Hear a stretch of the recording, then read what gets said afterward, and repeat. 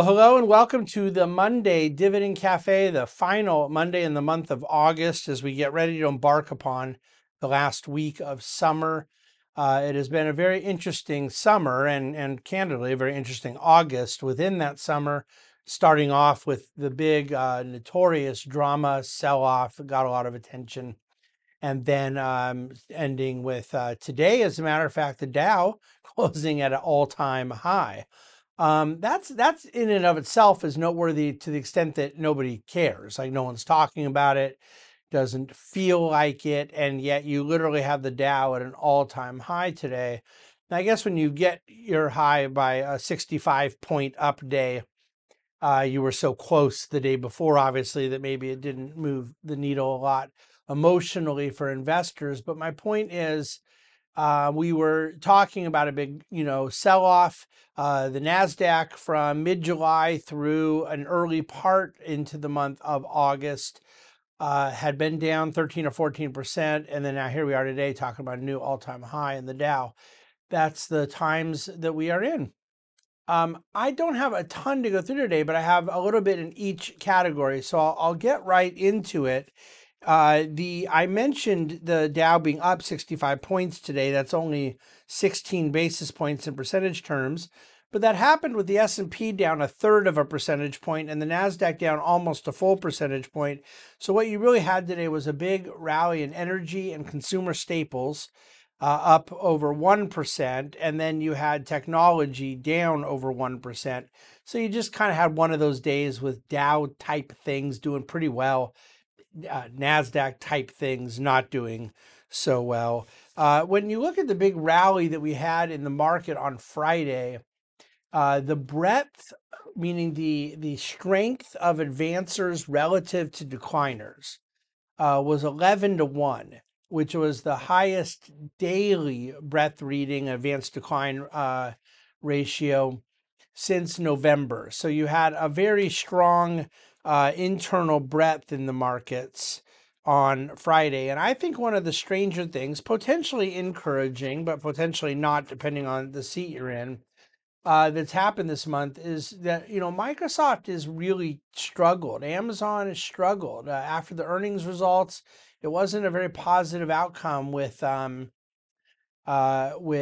Google, for example. I use some of these big tech names merely as an example to make the point that you have a lot of the tech stuff that's a bit more vulnerable, but the market itself has really recovered quite well. The investor expectations around this, the sentiment, the Citigroup panic euphoria model has had the euphoria level at the top decile for quite some time. It's actually been about 6 months. I would argue that's a bearish indicator, but it is not a timing indicator. And obviously that's true by the fact that I said it's been there for 6 months. At some point, generally, the sentiment proves to be a contrary indicator. The 10-year bond yield closed today at 3.82%. It was up just 1 basis point on the day. I mentioned energy was the top performing sector, up 111 basis points, and tech was the worst performer, down 112 basis points. Another sector I should allude to is REITs, which has had quite a strong rally in the last month, both on a relative and absolute basis. And a lot of that I think you could chalk up to the correlation to declining interest rates being favorable for the sector. And speaking of declining interest rates, the dollar has weakened all month, really against yen, against Canadian, against Australian, against a whole basket. And as I mentioned a couple weeks back, that you're in a position now where the dollar was dropping as markets were dropping, and then the dollar was dropping as markets are rallying. And so the markets are not taking their P's and Q's from the dollar, but nevertheless, the dollar does seem to be having a bit of a weakening adjustment, and that's been bullish for emerging markets.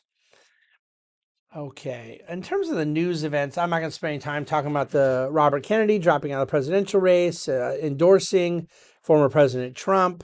It certainly got a lot of headlines over the week. We'll see what kind of significance it ends up representing in the race.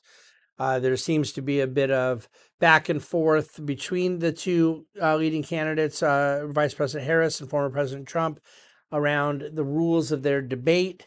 I think it's kind of funny because in the Biden-Trump debate that had been agreed to, President Trump strongly resisted, but ended up agreeing to have his mic turned off and President Biden's mic turned off when one of them was not speaking. So the mics would never be hot and open, only for the speaker.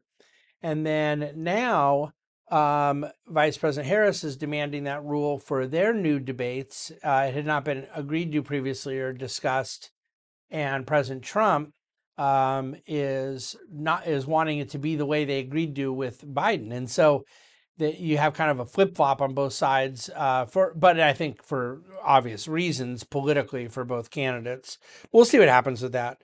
On the policy front, a federal judge last week had already put a stay on it, but now threw out entirely the FTC ruling. It's been a really difficult time in the courts for the Federal Trade Commission, which, depending on your point of view, seems to have overplayed their hand on, I've mentioned before, several mergers that they attempted to block.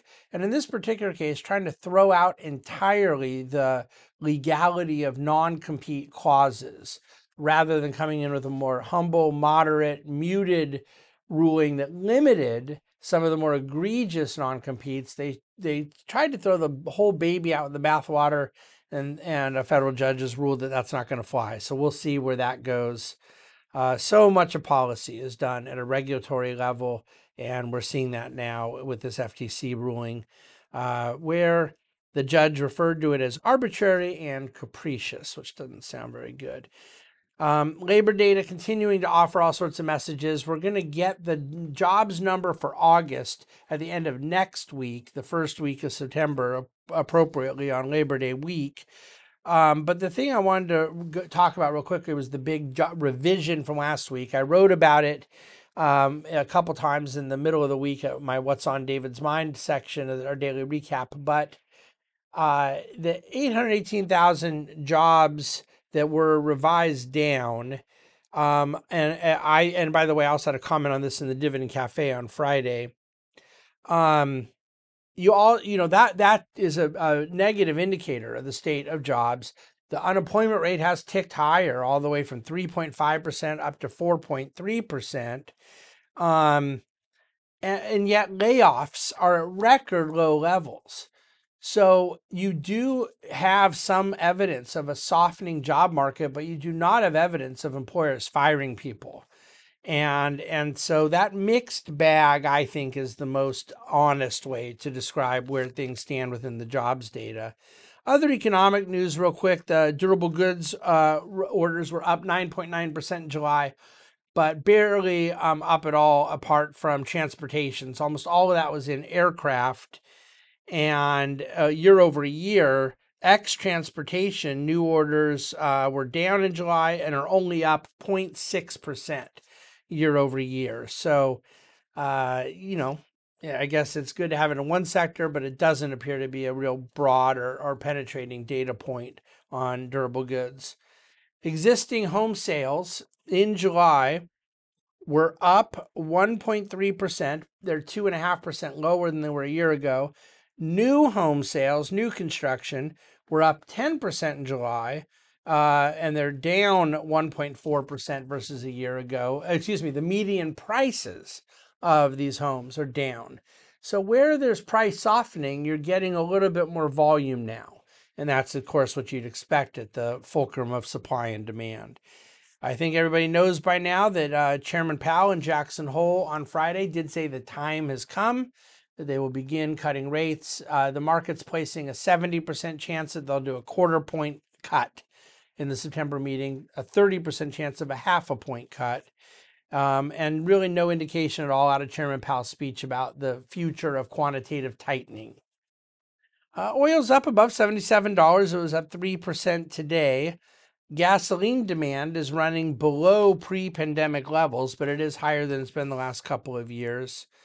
And exports of crude oil are at all-time highs, highest level in American history on a 4-week average and a 6-month average. U.S. LNG levels are up too since the beginning of this administration, but way down from where they were in the middle when they began. Basically, they put a couple rulings in place to kind of curtail some of that. So I'm going to leave it there. There's an Ask David in the Ask TBG section. You also see that on the homepage of Dividend Cafe. In the meantime, reach out with any questions. It's going to be an interesting final week here in the month of August. Definitely check out Friday's Dividend Cafe if you missed it. A lot of interesting charts and data points. And I'll be with you here all week in Newport Beach. Thanks for listening. Thanks for watching. And thank you for reading the Dividend Cafe.